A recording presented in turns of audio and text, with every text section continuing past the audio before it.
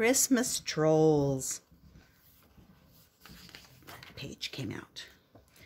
I'm Treva, and the day my brother Sammy and I went to our neighbor's farm to pick out a Christmas tree was the beginning of the most unforgettable Christmas I ever had.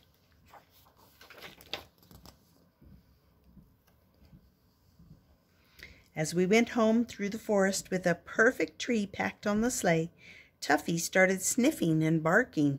I couldn't see anything, but I felt sure someone was watching us. When we arrived home, we forgot all about the forest. Mom and Dad had brought out our boxes of ornaments to decorate the tree. Sammy and I put evergreen wreaths, mistletoe, and holly all around the house. We had already wrapped our presents and hidden them away for Christmas morning.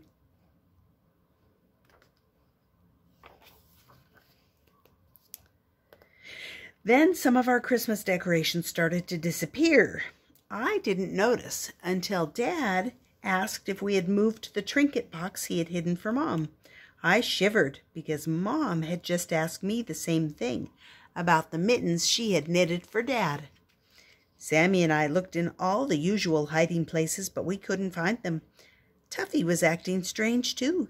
He sniffed and barked and ran around in circles as if he were looking for something. Then a few days before Christmas, the treetop angel was gone. What would be next? I started carrying my favorite red horse everywhere. See, you've got her favorite red horse right there. Early the next morning, when I went to feed Arnie, I saw something flying across the snow. It was our Christmas pudding. I harnessed Arnie, bells and all, and raced after it into the forest. As I got closer, I could see that our pudding was being carried along, pin-cushioned to the top of a hedgehog. I didn't know what to do, so I yelled, "Stop! Come back!" But it didn't stop until it reached the bottom of 4 fir trees. The hedgehog put the pudding down and scampered off. Just then the trees started rocking back and forth.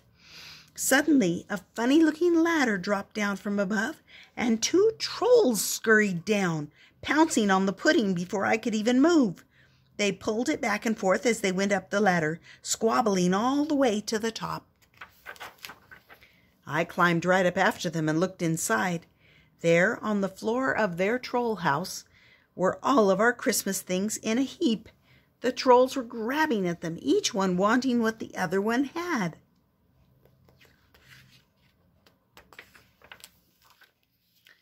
"Hey, trolls," I called.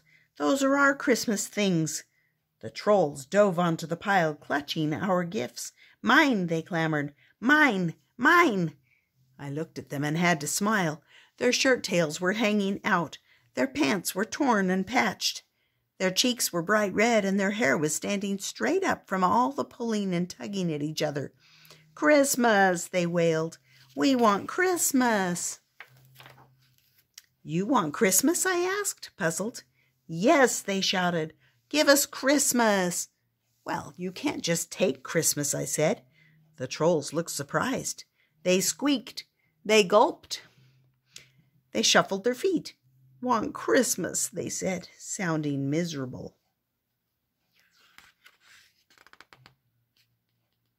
See, there she is in there with the elves.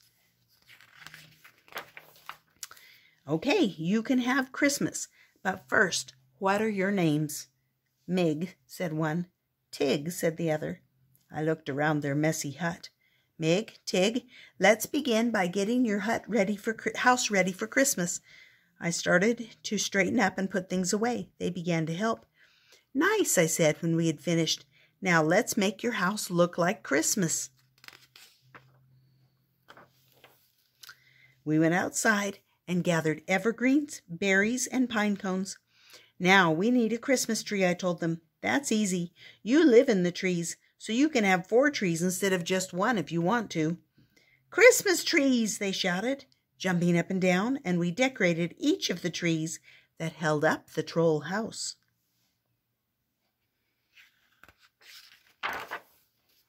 Tig and Mig had a small setback on their way back to the hut. I knew I had some more explaining to do. When I first got here, you were snatching things for yourselves and acting really grumpy. Try playing together and having some fun. Fun, they asked. I showed them how to jump rope. I told them how much I liked their tail knots and earrings. They smiled shyly and started tucking in their shirt tails. Nice hair, pretty belt, they said, grinning at me. And then they taught me a little troll dance. They were catching on. Now, if you really want Christmas, you must be generous with each other. If you do that, you will have Christmas right here in your troll house. The trolls cocked their heads and squinted. They were trying hard to understand. How, they pleaded. I felt my red horse in my pocket. I knew I had to show them. So I took it out and gave it to them.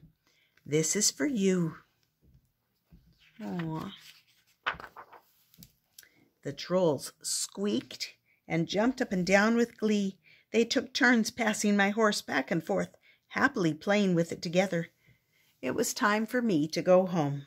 I slipped out quietly and climbed down to Arnie.